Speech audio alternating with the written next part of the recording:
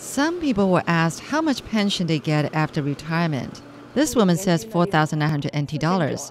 Another woman says 17,000 and her husband 20,000. But that's not enough to spend in a month for the nearly 1 million out of 1.5 million retired individuals. Last year, statistics showed that the average monthly expenses for a person in Taiwan was a little more than 23,000 NT dollars. Liu Xiuling of the Bureau of Labor Insurance said that one of the reasons for the low pensions is the low number of years of insurance coverage, resulting in low pension rates.